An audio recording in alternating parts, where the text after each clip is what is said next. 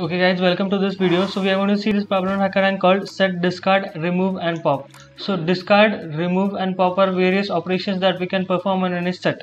So they have actually given the theory of regarding all these things.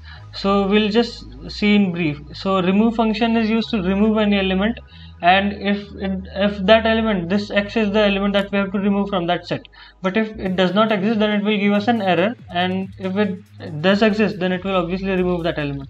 And discard means, you can say it's similar to remove, but just it does not give any error if that element x is not there in that particular set.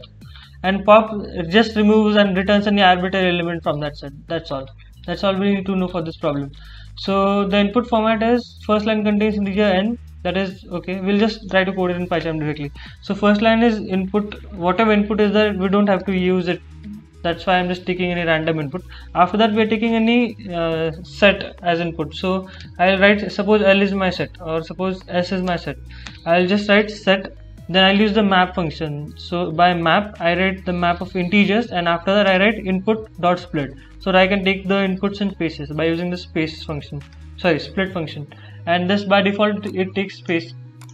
Okay, and after that I think n is the input, integer input. I'll just check it once. Integer input, okay, and that is number of commands, okay, and after that, okay, the n command. So for executing the particular n commands, I'll have to use a for loop. So I'll simply write for I in range will be n, because there are n commands. After that, they are taking, we actually have to take some commands as the input, that is in this format we have to take them, right? So for that, I'll have to take a list as input by split. Okay, so I'll just, again, suppose I'm making any list called commands. So this is my list, and I'm taking it as input dot split. When I write input dot split, it automatically forms a list. So this list is in commands. So the 0th index, the element at the 0th index will be the command, and the element at the first index will be the whatever value that is there for remove or discard. But see, this value is there for the first index, that is, see, this is the 0th index and this is the first index, 9. But see, for pop there does not exist any first index, so I'll have to name it. So if I can write if the length of that string is greater than 1, so if it is greater than 1, then we just have to pop it, right?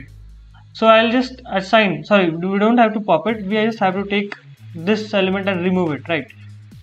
So I'll just write if length of commands, if this thing is greater than 1, then what I have to do, then I'll just write e equals to commands of 1. I just have done index accessing in Python's language.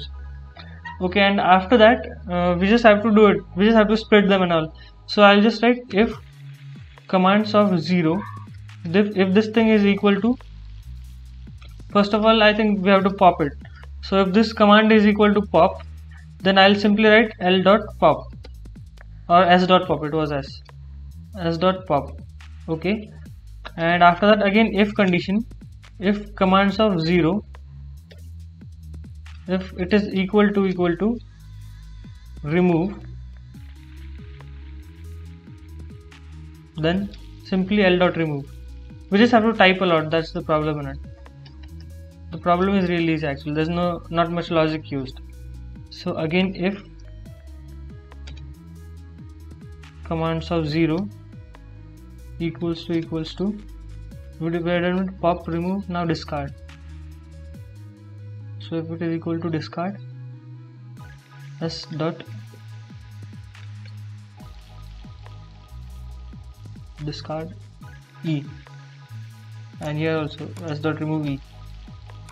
Okay, I think we are done. But see, this e is in form of string now, because we took input dot split.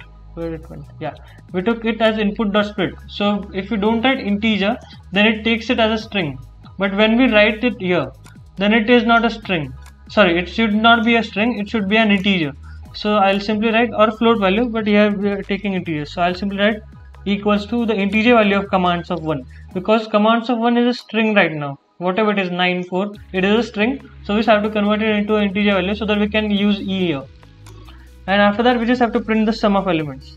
So I'll simply write print sum of s. This thing is actually nice because it is inbuilt in Python, so it works for us. I'll just copy all this and paste it. The output should be 4. So let us check once. Okay, we got 4 as our output. I'll just copy the whole code and paste it on Hackerrank so that we can verify all the test cases.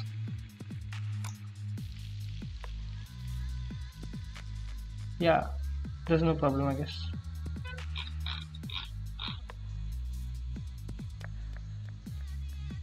Yeah, there's no problem. All the test cases are satisfied. Okay, we got the points as well, so it works. Thank you.